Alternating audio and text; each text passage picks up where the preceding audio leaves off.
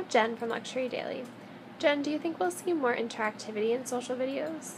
I think so. I think that what we saw in the second quarter of 2014 really kind of showed that brands are moving towards incorporating certain touch points that the consumer feels more involved with the film rather than just a viewer. Armani had a video for Acqua di Gio that allowed the consumer to click an icon and it would change the perspective of the video. And even though the consumer wasn't exactly involved, there's still that kind of interaction. They're allowed to kind of be part of it and make their own interpretations from the different perspectives.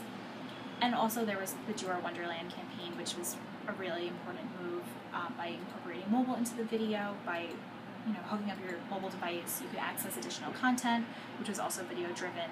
So I think as the next quarter comes along, we'll see a lot more of this.